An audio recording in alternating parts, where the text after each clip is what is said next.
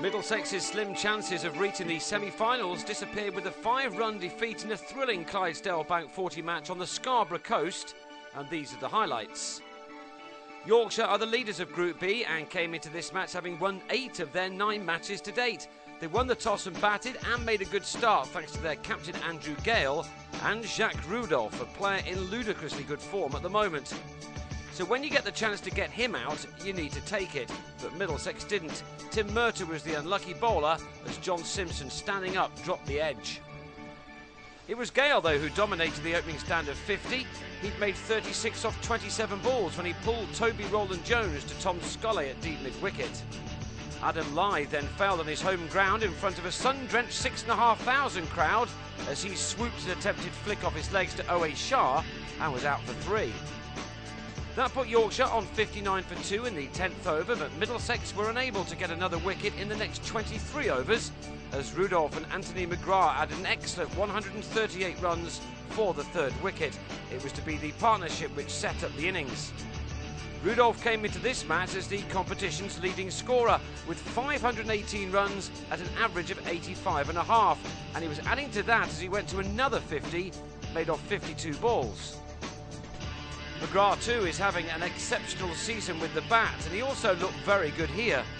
He too went to a 50, his coming off 63 balls with only 4 fours. He was out for 68 as he sliced a drive off Murtagh out to David Milan, but he'd helped the total to an impressive 197 for 3 in the 33rd over.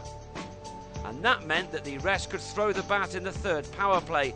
Jonathan Bairstow tried but got a tickle behind off Roland-Jones to go for 3. And Gerald Brophy chipped Murtagh to Gareth Berg at mid-wicket and was out for 1. Yorkshire appeared to be losing their way a bit, but Rudolph stood firm to go to his 3rd 100 of the summer in this competition. It was another brilliant innings from the country's in-form player right now.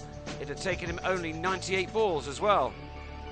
It was a good job he stayed there until the end, as nobody else was finding scoring that easy.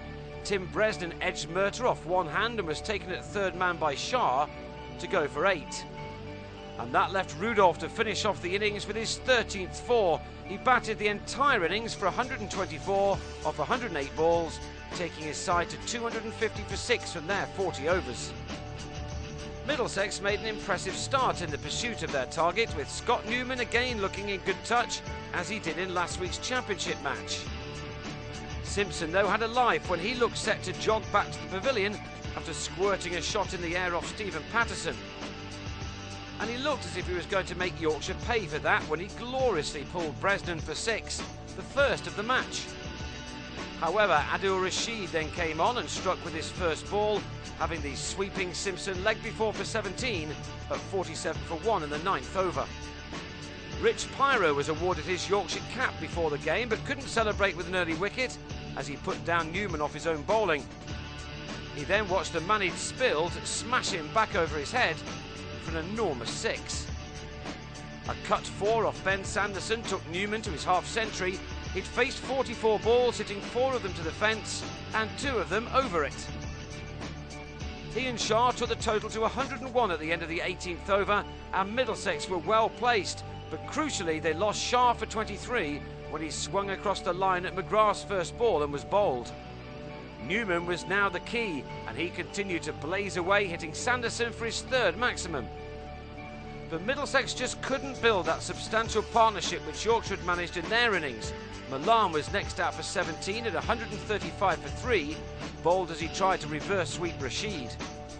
Then in the next over, the 26th, Newman was given out leg before, although it was clear that he was not that happy with the decision. He'd made 77 off 70 deliveries. The mid-innings collapse continued as Berg top-edged to sweep to McGrath at short fine leg to go for 3, and Scully was bang in front to McGrath for a quick 10, leaving Middlesex on 156 for 6 with 10 overs to go. With the run rate required now at 9.5 runs per over, they needed Neil Dexter to shine. But it appeared that he would have to do it all alone as more wickets fell around him. Sean Udall was bowled by Patterson for 10, and Murtagh skied Pyro to long off to depart on 7. 57 were now needed from 37 balls with only 2 wickets in hand, but Roland-Jones gave Middlesex some hope as he made 23 off 18 balls, including this 6. and Dexter reached his 50 in the penultimate over of 39 balls with his 6th 4. So 13 were needed off the last over, and that was brought down to 6 off the last ball to tie. However, that was not on, and Middlesex fell just 5 runs short. Without that mid-innings collapse, they probably would have won, but the result means that they can no longer make the semis, and they will now have 3 games left in the tournament with nothing more than pride to play for.